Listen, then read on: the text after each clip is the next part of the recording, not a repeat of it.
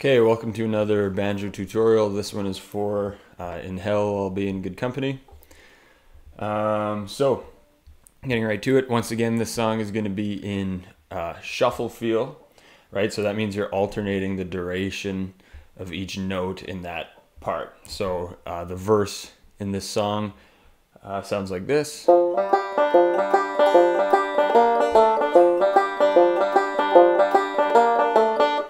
Okay, that's in shuffle feel. If there were no shuffle feel, it would sound like this.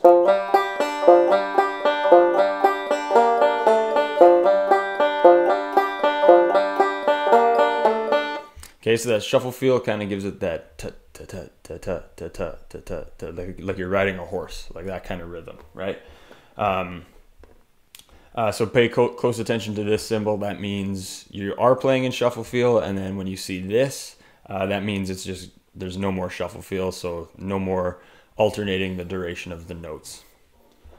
So one of the key concepts in this song that you'll take away, and this is really going to help your writing if that's something that you're interested in doing, is this idea of using the space of an open string to move your left hand up or down the neck. Okay, so in this song we go from playing that main riff in the verse and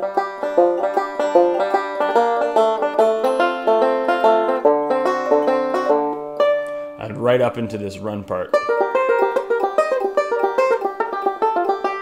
Okay, the reason I'm able to get my hand so fast from the bottom of the neck to the top of the neck and make it sound like I'm not missing a beat is because I'm using two notes on open strings to get there, right?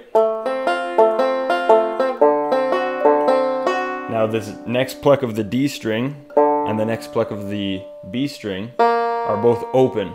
I use the space of those two notes to bring my left hand up and get ready into the next position, and then I'm ready to play the run. And even in the run itself, I'm hitting this open fifth string over and over again, which allows me to jump up and down the neck without missing a beat. Open string, open string. Now I use that open string to come up here. I use the open string to come back down.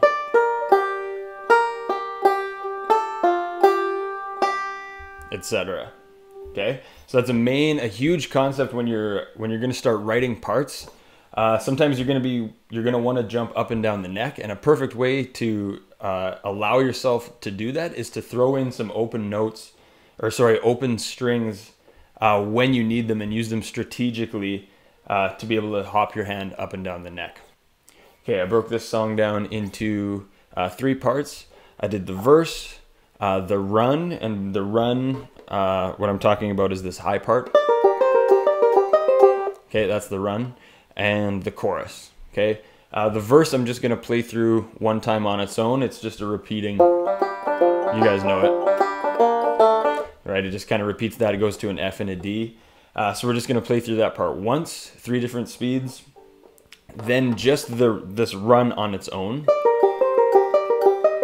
at 3 different speeds. That part I put at even lower speeds than the rest of the song because it's obviously the trickiest part and the fastest part. And then we're also going to do the chorus at 3 speeds. Okay, the song is in G minor, open G minor tuning. So you take the 2nd string, tune it from a B down to an A sharp. And yeah, we're playing in 3-finger style, so please enjoy.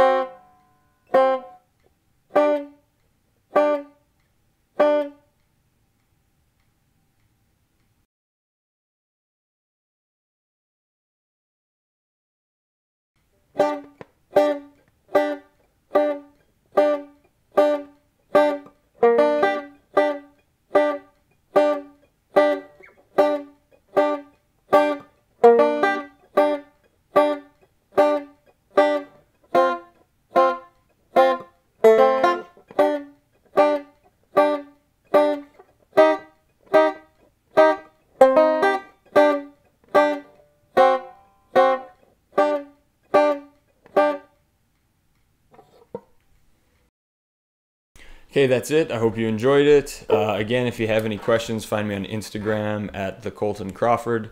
And yeah, I plan on doing a lot of these in the next couple of months, so stay tuned. Thanks.